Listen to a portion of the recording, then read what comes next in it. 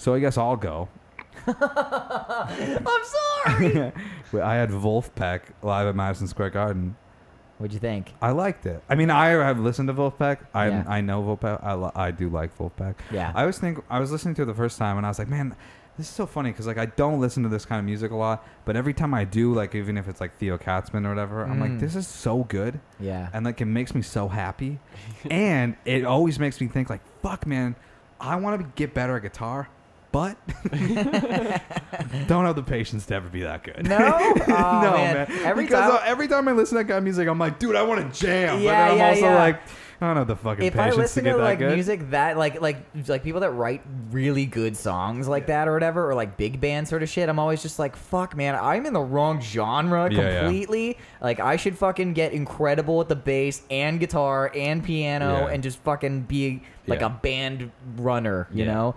But and then I'm just like, oh wait, that sounds like a lot of work. It's a lot of work. That's insane. It's a lot of work. Also, you need to have like fucking 6 guys that are just like, yeah, we'll just do everything you say. Yeah. You know, like fucking. I'm pretty sure Jack runs that whole band. Right. I'm pretty sure. Yeah, I gotta do more. I want to do more research on the band because like I'm gonna watch it at some point, but the guy that's like talking through most of that's it. Jack. Is he like the singer or is he just kind of like the No, coordinator? he's the maestro. So he like fucking I think he writes, but he like he'll like dictate how like what's going on with all the bands or whatever. Right. Or all the members.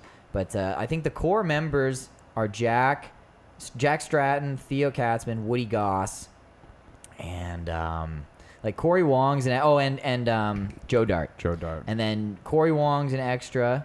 Like he is in the band, but he's not like part of the core or whatever. Yeah. Antoine is like a feature. I loved all of the Antoine songs. All the Antoine songs are incredible. Great. Yeah. And then do you listen to the Cameraman song, Baby I Don't Know? Yes. Yeah, that's my favorite That's song. a good song. That is a great song. song. So good.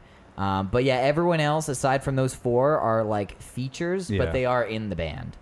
I like the back pocket, like where he gets like they split the crowd. Three part harmony. Yeah, dude, crazy. that shit's fucking crazy. And the part, dude, it's so funny when I think Theo's singing "Christmas in L.A." right? Yeah. And he goes out to the crowd and he's just like, Yeah. "All right, everybody, hold this note for me."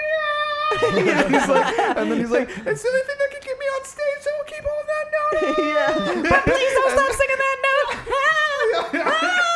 Yeah. It's Dude, so it's good. so funny, man. Oh fuck.